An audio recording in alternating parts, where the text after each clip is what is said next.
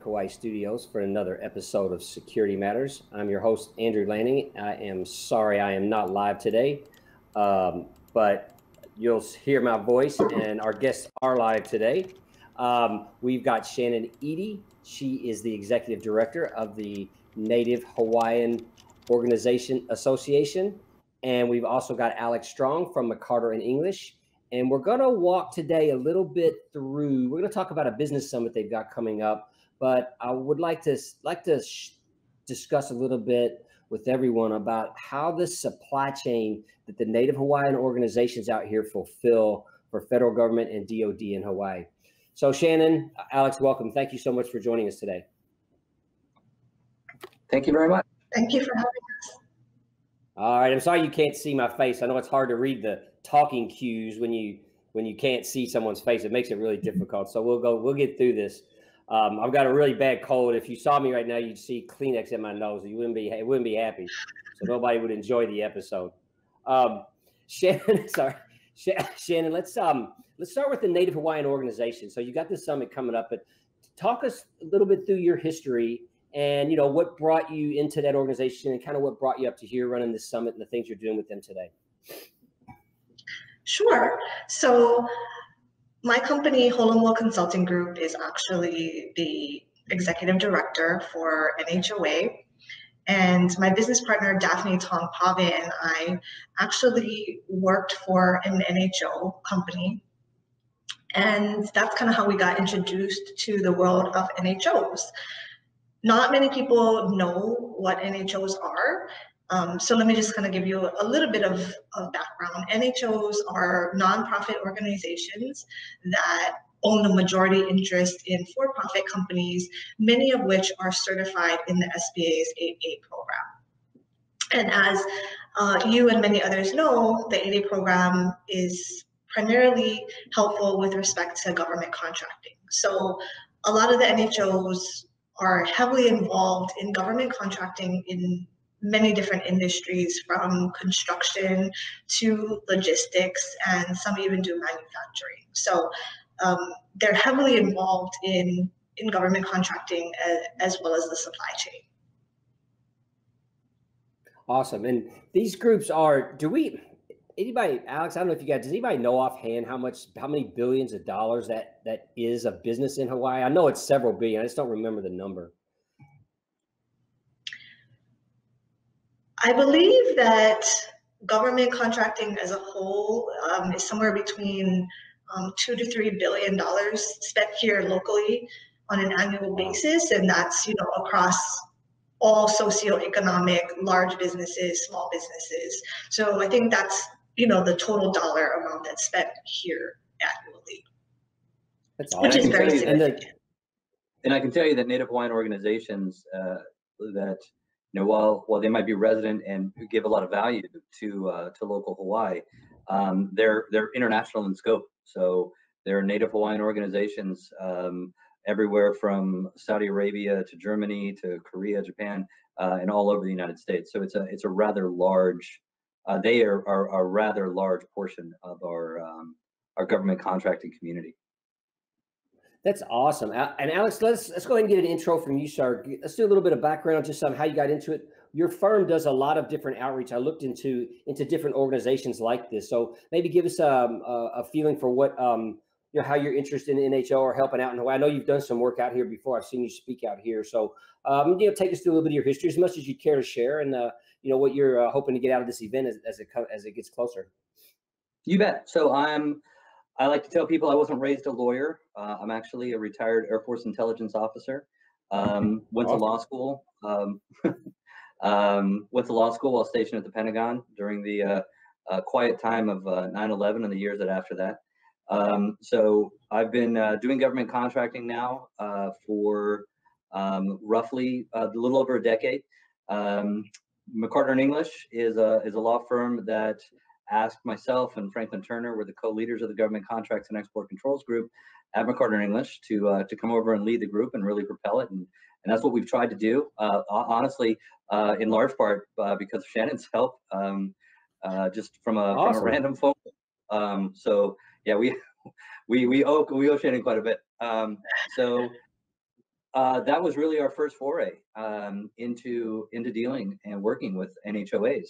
And since that time, we have really developed quite a bit of understanding with NHOAs and quite a bit of rapport with NHOAs. We've been out. I think this is going to be our third time coming out to the NHOA conference.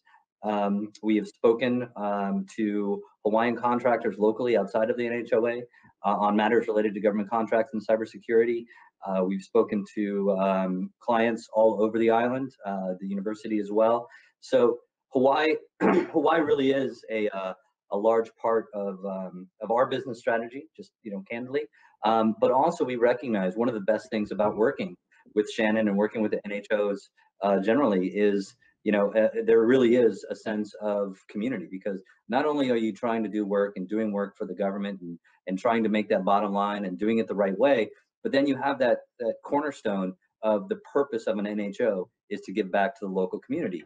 And oftentimes, as a lawyer and working with a lot of big businesses with very esteemed charitable wings, you don't really have that same sense that you have with NHOs. That I've actually been part of these programs where I've gone and I've done work at the fish ponds or with my clients, giving back to the community as much as we can. So one of the things that makes NHOs so special to Franklin and I and Ricardo in English is because we're dealing with clients that are helping others. So that's a phenomenal benefit. Well, thank you. Thanks for giving that support, and thanks for your service as well. Shannon, is this an outreach effort that comes through the NHOA? So if someone, a new 8A comes to you, or a new a Native Hawaiian organization wants to stand up and provide some sort of a service, do you, is this one of the purposes of the association to help put them in contact with folks who can help them stand up legally, or stand up business assistance or technical assistance? Is that one of the roles of the organization? Well, I mean, to be honest, the primary mission of the organization is to advocate on behalf of NHOs and for the NHO program as a whole. There are often attacks on this program and other socioeconomic programs. And so that's the primary mission of the organization. But, one of the aspects of this business summit is to provide some informal mentorship and networking, which often does lead to that sort of technical advice. And we are planning to have a few sessions that would focus on that, exactly what you're talking about. But one thing that I wanted to kind of expand on what Alex was mentioning is just, also the sense of community and how important it is for the NHO community to kind of hold this summit, not only for NHOs, but for other small businesses. I think the conference has evolved over the course of the last 5 years, whereas in the beginning, it may have been focused on the NHOs and the NHO community, but it has evolved to encompass all small businesses that do work for the federal government. And one of the primary reasons behind that is because the NHOs often team with other small businesses.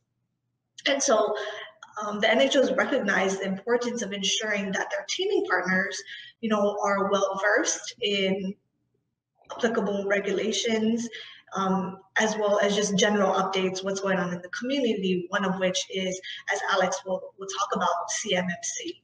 So NHOA really views this conference as a way to give back to the larger federal contracting community.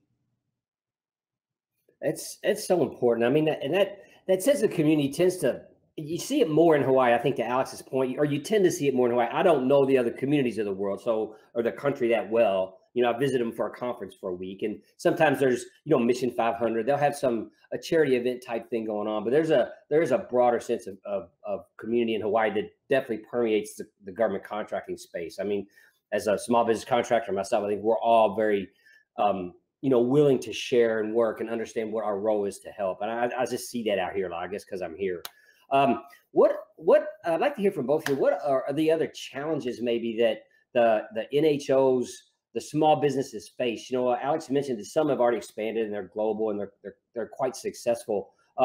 What's the barrier to entry for a newer person that wants to come in and maybe learn to leverage the NHO, the set asides and the things like that are available? I'll start. I think kind of at like what Shannon was talking about, some of that, the initial barrier is going to be regarding compliance, right?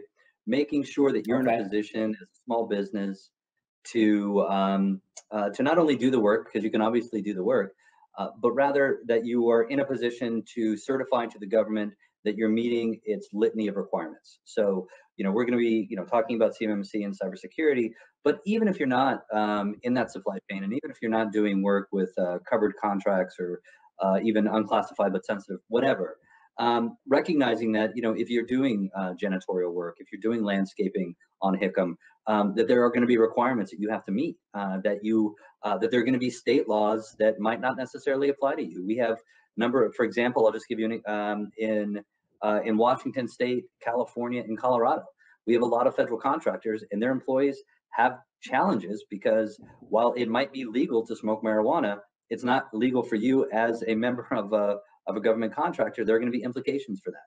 So it's really a matter of trying to identify, and this is one of the reasons NHOs do a good job and the NHOA does a good job in working with these small businesses, is to identify, yes, the government can be a very lucrative customer, but it requires and brings with it a host of challenges that you need to be cognizant of, or you won't be able to keep the money that they're giving.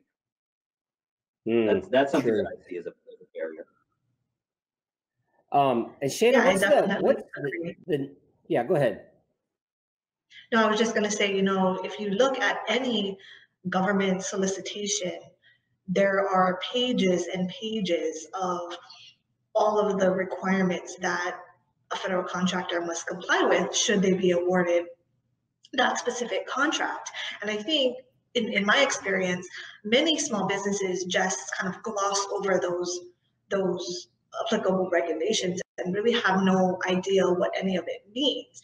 And so, you know, that could lead to a whole host of issues down the road should, you know, a contractor be found to be non-compliant with any one of those regulations. So I certainly agree with Alex in that compliance often is one of the biggest barriers to entry. Wow. I've definitely been down those roads myself. I agree. It's a hurdle. I tell you what, we're about halfway through. Let's take a break real quick. We'll go out for 1 minute. We'll pay some bills and we'll be right back.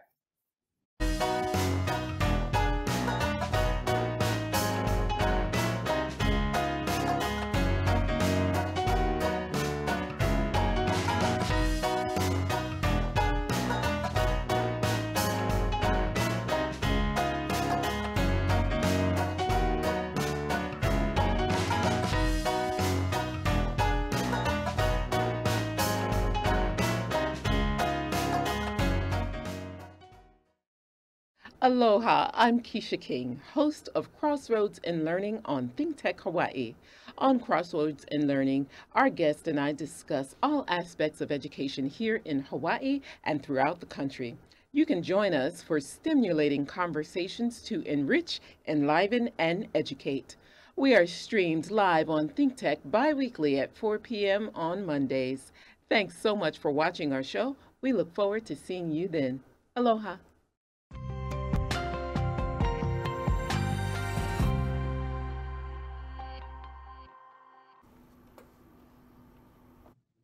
Hey, aloha, everybody, and welcome back. Thanks for joining us today on Security Matters. We're with Shannon, Edie, and Alex Major. I'm sorry, sir.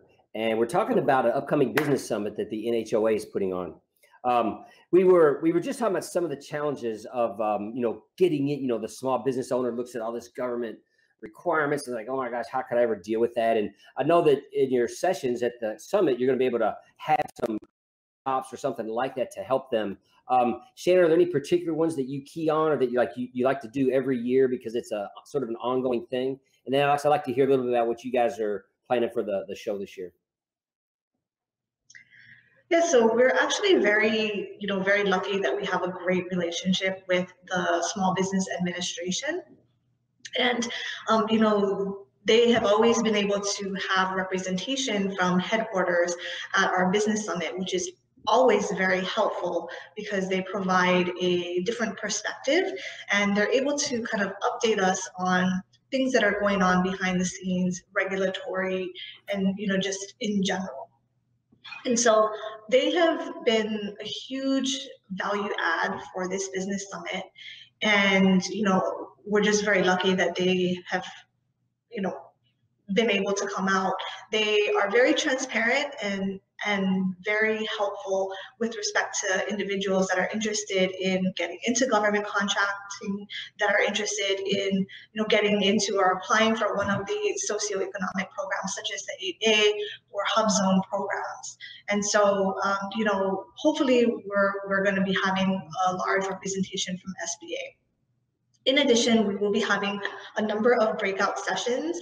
And this year, one of the big topics is the CMMC, which is going to be applicable to all DoD contractors. And so we thought it would be really helpful for Alex and Franklin to do a specific breakout session on that, because I think, as we've kind of mentioned before, oftentimes contractors are not aware of these things that are coming down the pipeline. And so this one is really important, and we felt that it would be great for Alex and Franklin to kind of focus their breakout session on this topic.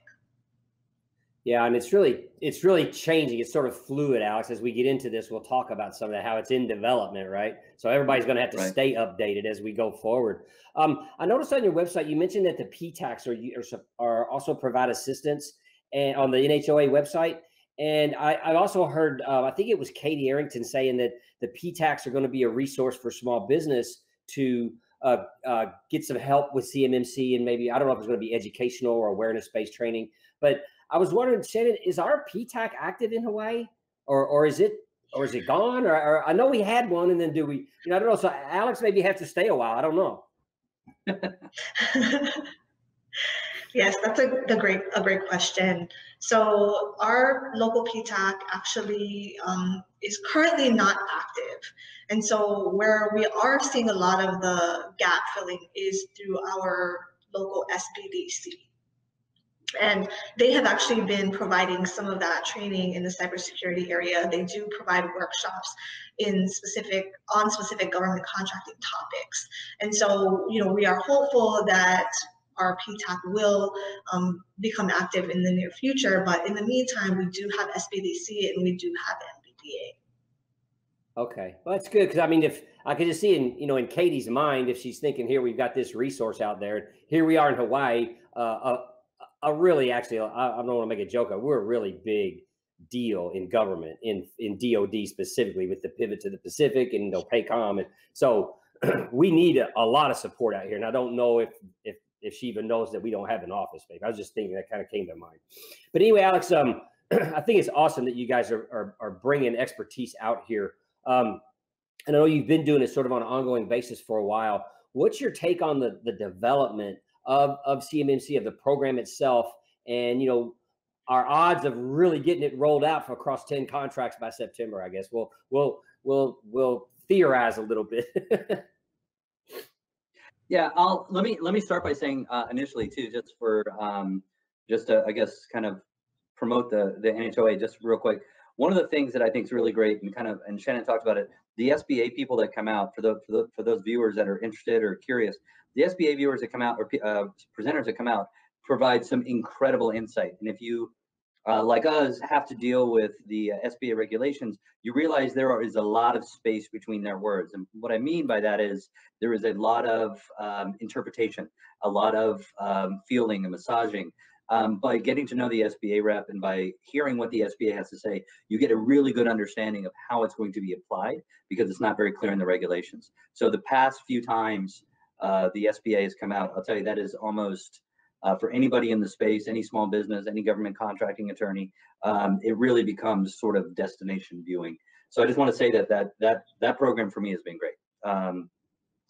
As far as the CMMC goes, you're right. This has been one of the most fluid events in DoD history I have ever seen.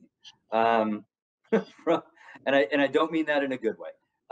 But I think they're finally getting to a position that maybe they should have been at initially, where they are have a rather robust standard that talks about all DoD data, regardless if it's CUI or not CUI, and finding ways for the defense industrial base to hold data in a manner that maintains its confidentiality, integrity, and availability.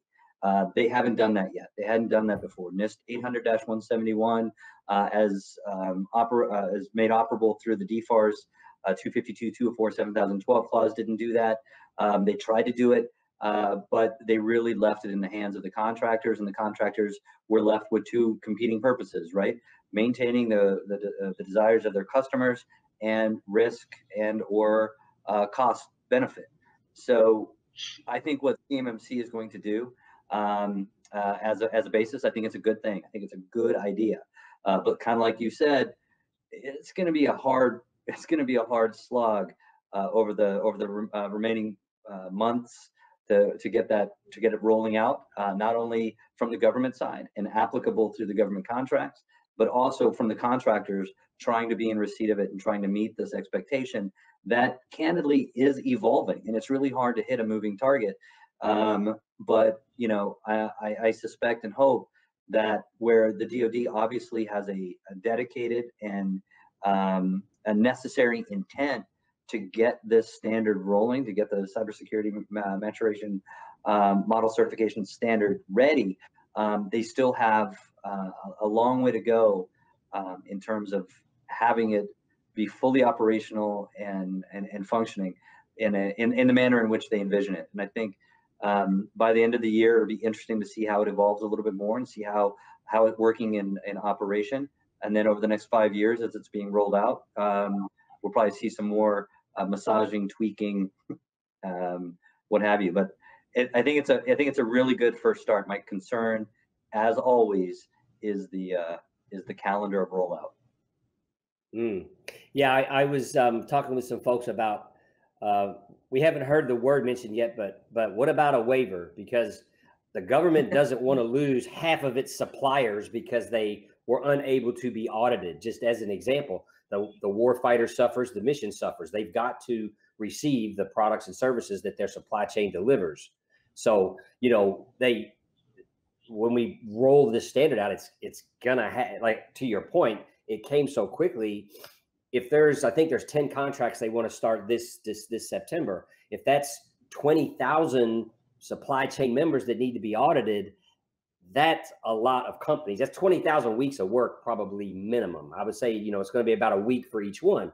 So if I had, I can't do the math real quick. If I had 400 auditors doing it, that's, you know, I could get that all done in 50 weeks or whatever. So I mean, it's just a whole lot. It's a whole large volume of work, and then there's hundreds of thousands of contractors over 5 years. So I'm sensitive to your point. It's it's definitely coming. I think there's no doubt about that. I love the raising of the level. I think we need to provide a better, more mature product, more mature services from a cyber hygiene perspective to the federal government.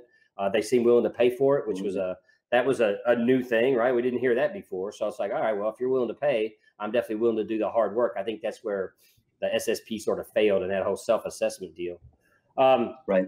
We're at about 25 minutes. So maybe some closing thoughts. Alex, you first, and then Shannon, just on the summit, and maybe what you hope to achieve this year, what you expect to see out of the growth of our NHO groups.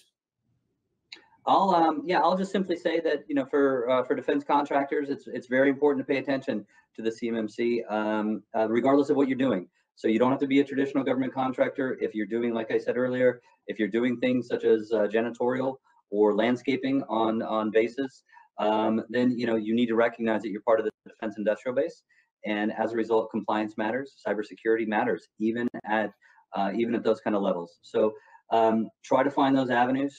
Come to the NHOA, talk to people, follow us on blogs, follow this broadcast. But you need to understand and confirm your compliance. Otherwise, you're putting yourself and your company at significant risk. Yeah, and to your point, level one was always there as part of the FAR, and everybody sort of ignored. So anyway, Shannon, Right. What are we hoping for the summit this year? And I sure hope we pull it off. I know a lot of things have kind of been stalled in the event world, but you know, we're all in Hawaii, so hopefully it'll be a go. What do you hope to get done out there? Yeah, no, we're just hoping to put on a high quality summit for all of our attendees.